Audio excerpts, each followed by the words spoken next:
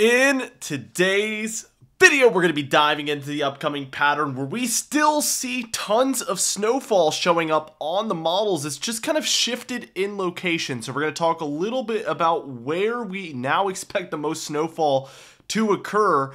We do have different areas at different times seeing their own threats of snowfall, so pretty much everybody has a chance at this point, but we have seen the heart of where the models want to consistently put these systems shift a little bit here, and models appear even colder, kind of just descending colder and colder and colder as time goes on here, but it's getting even more dramatic now to where we're talking historically in terms of cold. Now, you might hear something off with my voice. I've had allergies all day for some reason, which is also why the video is coming out a little bit late today, so forgive me for that. I'm going to try my best today to get this information out to you guys. Be sure to like the video and leave a comment down below because it always helps me out so much. I'm really struggling here today, guys. This is tough. Let's go ahead and talk about the upcoming pattern. We're starting out with this European model, which, as typical, is the less exciting of the two. We have seen the European model be more exciting than the GFS sometimes, but it always tends to be the GFS model. It's a little different today. I'll kind of break that down. But the European model is going to be very, very cold, but extremely unlucky with a lot of these threats, and I really mean that. So again, talking about that later on, let's talk about threat number one, which if you watched yesterday's video, you would know that we have essentially seen an evolution of this system where we have this upper low and this lower secondary low, and originally a few days ago, the models had these kind of combining to where this one was moving northward, this one had its energy transferring offshore, and we would really see one true low offshore as the Arctic air was arriving, and that's when we were seeing the massive snowfall threats. And this is where we've gotten unlucky the first time, is we've really seen these models trend away from that combination and more towards a split look. And those combinations are very classic, but staying split like this, I mean, we do see it, but it's not any more or less common than that combination and transfer of energy offshore or anything. We do see some snowfall here for the Appalachian Mountain Range, Mid-Atlantic, and Northeast, as well as Ohio here. So it's not a non-event, but it has definitely, like I said, gone from a major snowstorm to something a lot more moderate in nature here for the 14th, 15th. And we could see deep cold. I mean, if we're tracking this trough in the blue lines here, this is reaching into the Gulf offshore of the Florida Panhandle. So this is deeply rooted Arctic air for Thursday here, the 15th. As we move towards Friday here on the 16th, we see that Arctic air just kind of continuing. And this is mostly due to the fact that we have this very, very warm air mass out west. So it's allowing for this colder air to just kind of sit tight over the central and eastern states, kind of as we've been predicting for a long time now. The pattern has basically gone according to plan at this point for our mid to late January timeframe. It is literally just these storm tracks that have been the issue, and it is very reminiscent of last winter because last winter was extremely cold. It was the storms that were the problem. A lot of them were suppressed too far to the south, which is why the Gulf Coast and areas in the southeast coast saw tons and tons of snowfall, but the typical areas further north really struggled to get snow. A little bit of hints of that today. We'll see that kind of go down. But Saturday the 17th here, we are approaching threat number two. And I mean, guys, this is an awesome jet stream for snow systems. You've got just a little bit of lift up the east here.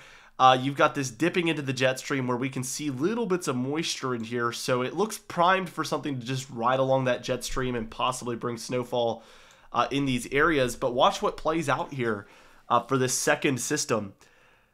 We really get that Georgia, Florida, South Carolina, North Carolina seeing snowfall. So it's like the snowstorm is there. The Arctic air is too intense. So it's one of those things where there's such thing as too much of a good thing. So if you're hoping for snow, cold air is a good thing. Too much of it can actually lower your snowfall chances. And we've actually seen this Arctic air mass continue to look more and more intense, to the point where our storm system and Arctic air are meeting up again along the Georgia, South Carolina, North Carolina coastline for Sunday the 18th. It's just too much.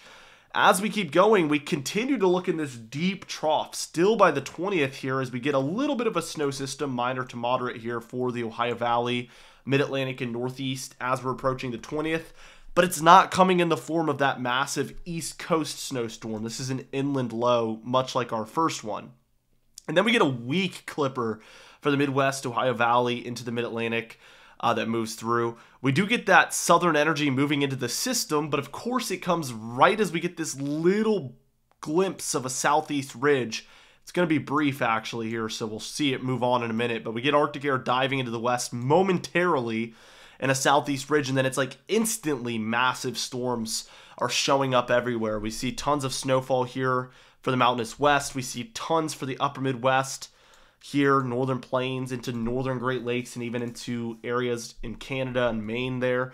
But a ton of rainfall for most of our eastern areas here for Saturday the 24th. Of course, it's very far out, so take it with a grain of salt, but that trough from the west starts to move eastward, and we do get a low moving along the jet stream. Wouldn't that be classic? When the jet stream is shaped like this, the same way it was shaped off the East Coast, it couldn't get any storms, but it goes over land and, you know, it can get more moisture, which does make sense. A lot of that Gulf energy is able to easily travel northward from this point, but when we see it offshore, it's got a little less to work with over here at times, especially with that southern jet moving over Mexico and into the Gulf and into the southeast. A lot of times it can become less and less intense as time goes on. As we keep going, that trough arrives again for the east by the 27th, 28th here. This time even more intense than it was before. This is severe Arctic air we're seeing here on this 12Z European model run. The GFS, like I said, is going to be a lot more exciting. The European model was miss after miss after miss after miss. A point that I want to hammer home, I've seen some comments where they're like, you know, I don't know if this snowstorm's going to happen. We're going to have to be incredibly lucky for this to take place, for this all to add up. But I actually have a counterpoint to that. If we end up getting no snowstorms in this 14-day period, no significant snowstorms, then it's not that we needed to be lucky for that to happen. It's that we got extremely unlucky, or lucky, depending on if you want snow or not snow. I know it's confusing because it's like 50-50 for you guys. But essentially, the odds, because of the Arctic air that we have, because of the amount of moisture we have moving onto that southern stream at times, it would take an incredible amount of unluckiness to not see something come together with those two ingredients sitting around just waiting for so long. I understand that if we have Arctic air and there's no real source of moisture, of course it's just going to be cold and dry, but we do have the source of moisture. We have severe Arctic air. It's just like it refuses to happen. It's so wild, guys. Let's move through with the GFS model, though. This one is going to be a lot more optimistic for snowfall. First off, this first one here coming up in just the next couple of days here for Wednesday night, we see a little bit of heavier snowfall between West Virginia, Pennsylvania, New York, and New England there. A little bit heavier already out of the gate. And then here, Saturday the 17th, Sunday the 18th, we can see something a little bit more significant wants to come together for the weekend for South Carolina, North Carolina, Virginia. It's funny, I was just telling you guys about how this GFS model tends to be too far to the southeast, which it does, but the European model is even further southeast than the GFS model. So then it kind of begs the question of how do we feel about where the GFS model has it placed. It does arise some pretty interesting situations. Honestly, we've seen the European model kind of, I don't know how to put it. The GFS model has caught on to things a little earlier this year, and the European model at times has kind of jumped on board last minute. We'll have to see if that stays true in this instance for the weekend or not, but it's going to be interesting to track. Regardless, we do see continued clipper systems one after another moving through. We do see a significant low that kind of wants to move in a more horizontal fashion along the Mississippi River. We see wintry weather from Texas, Oklahoma, Kansas, Missouri, Illinois, Indiana, Ohio, Pennsylvania, into New Jersey. This is a long stretching winter storm. Tons of ice here in the middle of it too, for a lot of like the lower Ohio Valley and the lower Midwest. Really intense winter storm, and that one does kind of wrap around. This is a good example of energy transfer. So you got your primary low here. Watch what happens. It kind of just like sends the energy offshore pretty instantly, and then we actually get the low here. It doesn't travel. It actually just transfers all that energy.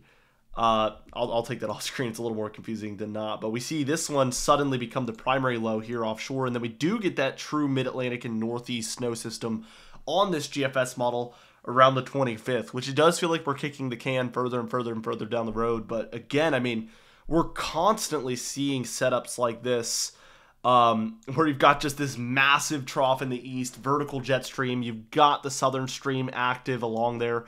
I just feel like it has to happen. I mean, it is so wild how long-term this cooldown is that we're dealing with. We're going to have to see, but it is getting a little bit hairy, guys. I'm not going to lie. The models are again, kicking the can down the road. We talked about this earlier this month. I hate when I see that from the models, and that's usually a very, very bad sign, but not always. We do get another kind of interesting system here. We get this northern piece of energy. This is extremely far out, so take this one with a grain of salt, but we do see this one kind of move offshore and then want to move northward as like a Miller B nor'easter, which is a nor'easter that moves about halfway off the coast, the east coast, and then moves northward from there. And we can see this one kind of take place towards the end of the model run right there, which would be a pretty hefty snow system in and of itself. But we actually end up with a ridge in the west, trough in the east, all the way at the end of the model run. And we'll show you guys the temperatures in a minute, but here's the total precipitation. So just keep this in mind. I mean, it's relatively dry for the western and central states. Very, very clearly that we have a good amount of flow through the southeast, a good offshore flow of moisture, and a lot of this moisture is moving over top of here as well. So keep that storm track in mind. There's obviously a very, very healthy stream of storm systems moving directly into this area. And then let's go ahead and take a look here at the temperatures real quickly, and what you will see is obviously we're a little warmer right now. We get this first little Arctic blast here for the 15th, 16th, where we do see some inland snowfall. As we approach the weekend, we get an even stronger one here.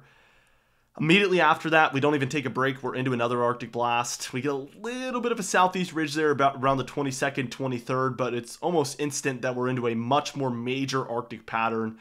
And then we get another one after that. So if we were to look at the 10-day temperature average, this is the way that it looks. And if you know anything about these temperature anomaly maps, when you're seeing deep reds and dark greens and even those purplish blues in there for a couple spots, that's 10, 15, 20 degrees below normal over a 10-day period. That is severely cold. So again, keep this in mind, and then keep the total precipitation in mind. Far above average precipitation, far below average temperatures.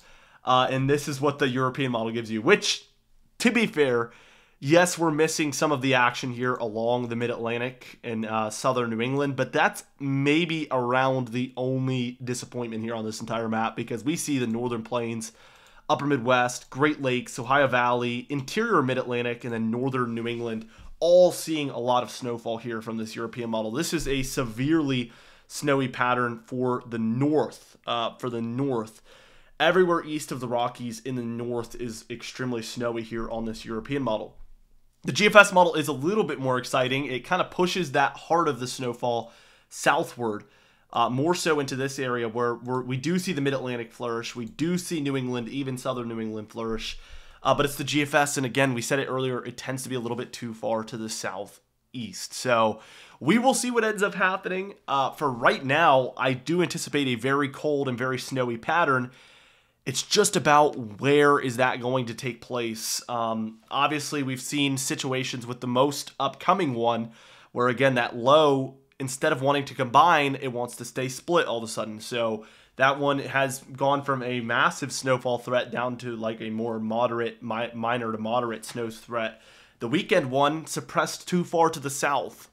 Afterwards is where there's a lot of question marks because we are relatively far out. We do expect cold air. We do expect an active southern stream. And I do anticipate to still see a lot of fluctuation from the models. We will probably see massive snowstorms continuing to pop up on these model runs for days now. It's just a question of kind of fine-tuning where that's going to land up. And of course, we're going to guide you through these model runs every single day. So be sure to subscribe. You can even hit the bell icon for daily notifications when we upload so you never miss one. Be sure to like the video if you did enjoy it. Leave a comment down below, and I'll see you guys in the next video.